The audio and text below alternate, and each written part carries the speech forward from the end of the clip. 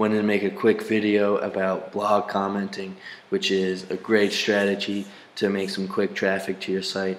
It's a strategy that I use, and basically what it is find a good solid list of blogs in your niche. I'm constantly compiling a list. I have a little notepad of a list, and I'm just, every time I find a good blog, I plug it in there so I can use it later to comment on.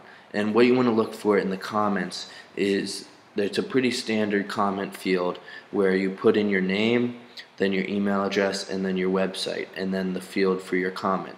And you want to find sites that only have that comment field. That way you can put in your link, which is going to give you traffic.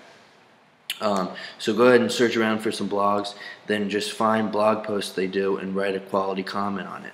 It's pretty straightforward. You don't want to put a spammy comment on there. It doesn't work very well, and they probably won't accept it in the first place. Read through the article that they posted and offer some good feedback to it, and you should get accepted. People should click through to your link.